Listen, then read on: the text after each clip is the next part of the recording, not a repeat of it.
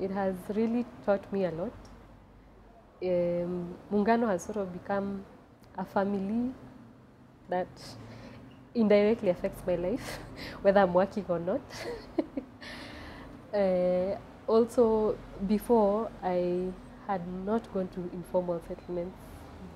Where I was brought up, I had not gone to Madhares, Kiberas, and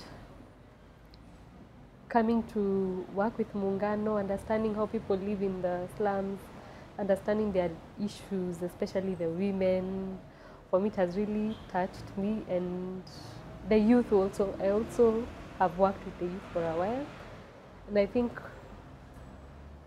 if I'm to see anything happening to any slum, whether there's a federation or not, I'll be concerned to know whether if there was a fire, what's happening, what are the interventions, does the federation need to come in?